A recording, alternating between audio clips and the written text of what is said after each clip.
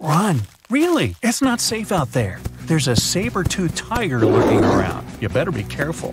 What are you doing? Don't peek. Okay, just one little peek. How's this possible, you ask? That's because you're in virtual reality, of course. These cool but very dangerous-looking big cats were alive during the last ice age. What if they decided to show up at your doorstep out of nowhere? Knock knock! A saber-toothed tiger is waiting for you to buy its cookies. Meanwhile, the coelacanth, this massive-looking fish, comes from a lineage that's been around for over 300 million years. We thought they didn't exist anymore until 1938, that is, when a live coelacanth was found again. Since then, they've been roaming the waters of the east coast of Africa and the waters of Sulawesi, Indonesia.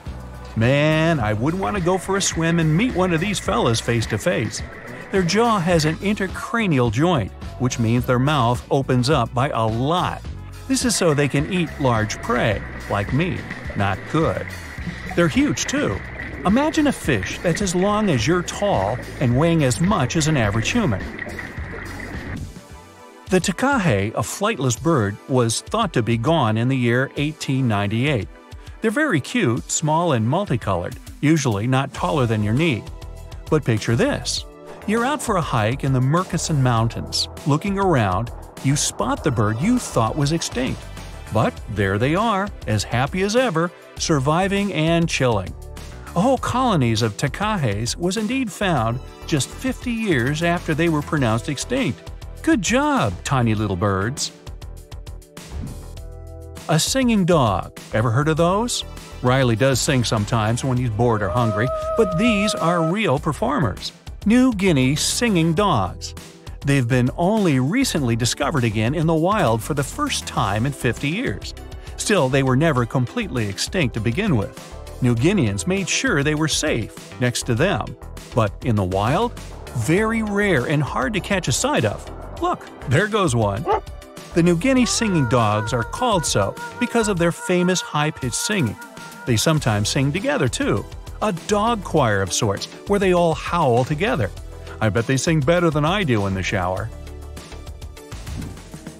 Not going far from this area, we have bats, but these ones are sort of different. You see, their ears are enormous. I guess that's why they're called the New Guinea big-eared bats. Clever. The species was found again when one of them was accidentally caught in a bat trap. Until then, I guess they were playing hide-and-seek with us, because up till 1890, they had been thought to be gone. They're still not out of the danger zone because of habitat loss. Imagine you discover a fossil of a species you thought had been extinct for a long time, yet 2 years later, a whole living group of said species is found. Well, this is exactly what happened in 1977 with the Majorcan midwife toad. It's sort of brownish in color with darker brown that makes up its skin spots. Other than that, it's just a small toad with googly eyes. The group of live toads was found close to where the fossil was, on the island of Majorca. There aren't many of them left, about 500 in fact, and as of right now, they're declared vulnerable by the International Union for Conservation of Nature. Now, are you a fan of tortoises? You will be when you take a look at this huge beauty. It's called the Ferdinanda Island Galapagos tortoise. It hasn't been seen since 1906, but on February 17, 2019, we were finally able to look at one of these beautiful creatures. It's probably out there with a few of its mates right now, but they also don't allow themselves to be seen. We only know they exist because there's a few tracks and scents. With yet another frog, we have the horned marsupial frog. They're out and about in Ecuador, in the Chocó forest to be more specific. They're called this way because of their distinctive horns directly on top of their eyes. You know the pouch kangaroos use to carry their offspring? Well, the female horned marsupial frog also has that, except it's on the back, so it acts as sort of a backpack.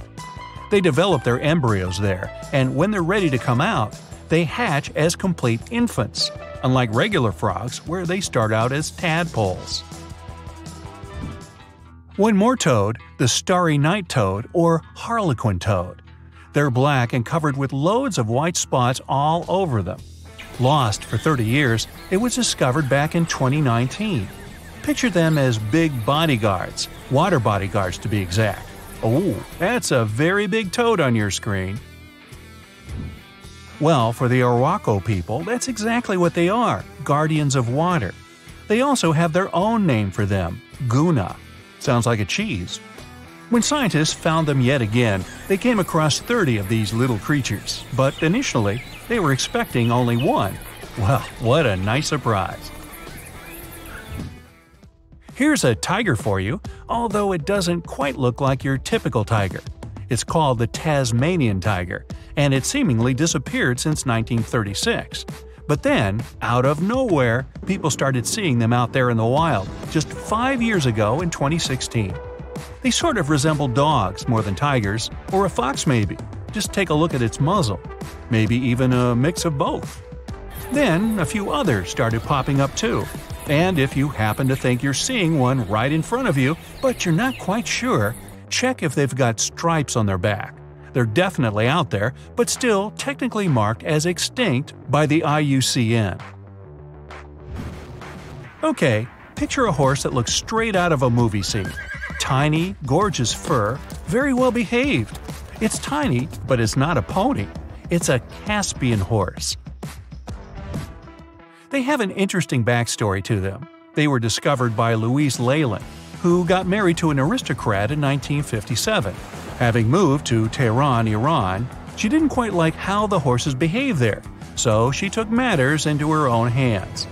She took a few people with her, and off they went to the Caspian Sea mountain.